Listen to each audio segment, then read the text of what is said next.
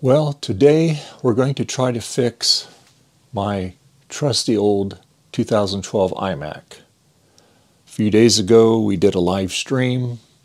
I plugged in a powered USB hub, and for whatever the reason, when I plugged it in, it arced, made a big snap sound, and the computer was dead. So during the stream on Sunday, I took the screen off. It's just taped on here temporarily, and we pulled the power supply out, kind of looked it over. It smelled kind of funny, but it doesn't seem like it's getting any power. We also pulled the logic board out.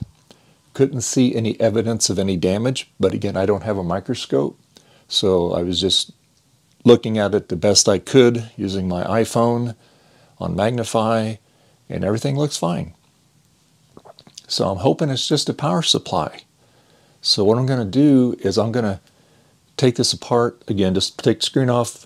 I got a new power supply for it, and I'm going to put it in and see if this makes it come back to life. And if that doesn't do it, then unfortunately it'll be the logic board, and I'll have to hunt up for logic board. Okay, so we're going to take the tape off of this, and I'm going to take the screen off very carefully. And then what we're going to do is we're going to take and remove the old power supply, put the new one in, and we'll cross our fingers and we'll hope that that fixes the problem. All right, so we're going to finish untaping the screen here. Now, I did take the time to remove most of the adhesive off of it, and hopefully it will come up. There were still a couple areas that were a little tacky, but I got most of the old tape off of it there. So I'm just going to be real careful here. I do not want to break this screen. These things are so expensive. Here we go. Good. So it's going to come off here. And I'm going to just lean this forward here. None of the cables are hooked on it. So I'm going to take that off real carefully here. I'm going to sit this out of the way so it does not get broken. This is the old power supply there, logic board. So this is what we're going to change out, and obviously I've got the fan off of it here. I'm just going to see if it'll chime when I put the power supply back in it. So I'm going to take that out and put the new one in here.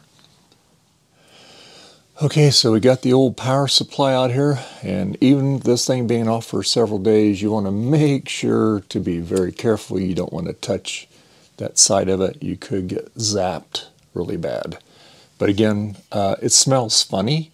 We did some voltage checks during the stream, but I got absolutely nothing up there.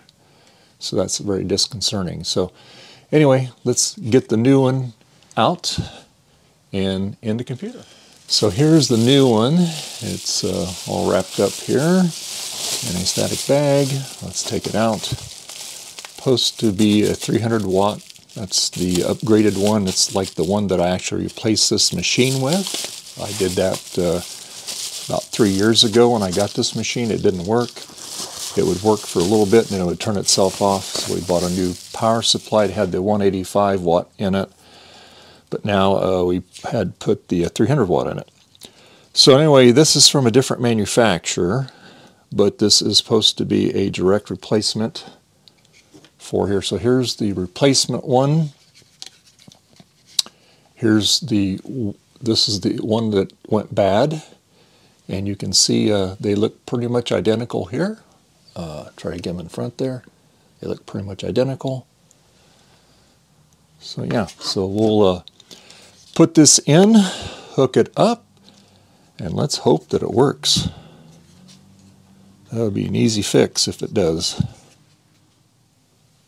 And I'd like to thank our channel sponsor, PCBWay. PCBWay can do a host of different things for you. They've been a sponsor of my channel for almost 2 years now, and I greatly appreciate them. But go to their website. They can do many things. My gosh, they keep adding products and services. They do all kinds of cool stuff, but they do all kinds of things like 3D printing, CNC machining, all type of different varieties of circuit boards. They do all kinds of kits. They always have projects and things going on all the time. So please do yourself a favor, go to PCBWay.com, and I know they can do something for you. All right, so we got the new power supply in there. Zoom in a little bit there. And that's new, and like I said, it looks just like the one that we took out. It's the same brand there. Hold it up here, we can see this is the see the brand name on it there. Of course, they're made in China. Light, that's the name of it there. So we're gonna plug it in and see if we get a boot chime. Now the fan's not plugged in on it, but everything else is hooked up. We don't need to monitor for this thing to boot up, so it should boot just fine if that is the issue. And I'm really hoping that it is, so we will find out here in a moment. Let me get this plugged in. All right. Hey, we have logic lights. That's a good sign. We didn't have that before.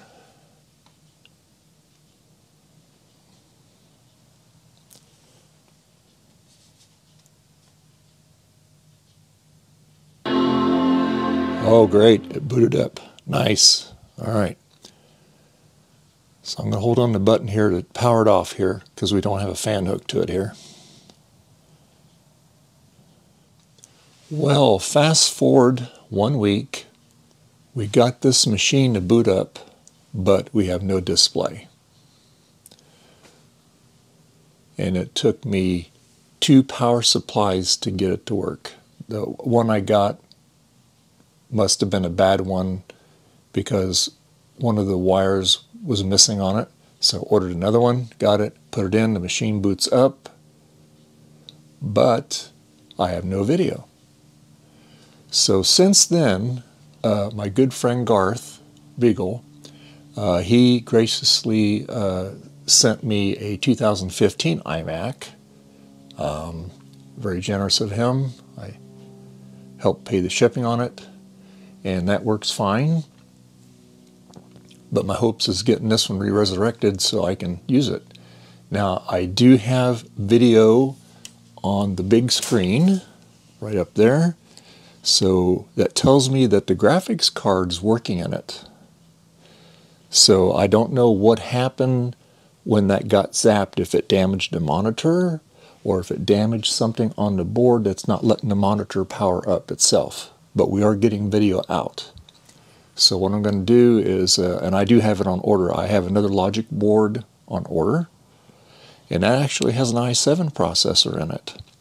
So we will swap it out. But in the meantime, I'm going to just make sure the connectors are okay. I don't see anything wrong with them. I unplugged them, I plugged them back in again, still no video. So I'm not sure what the issue is. So I'm going to replace the logic board because there could be something wrong with the logic board. Maybe something going that connector got fried. I don't know. So anyway, that's going to end it for today's video. There's going to be a part 2 on it to see if we can get this thing working again, because I would like to just use it for my streaming computer. So until next time, please like and subscribe. I really appreciate it. And we'll see you in the next video. Bye.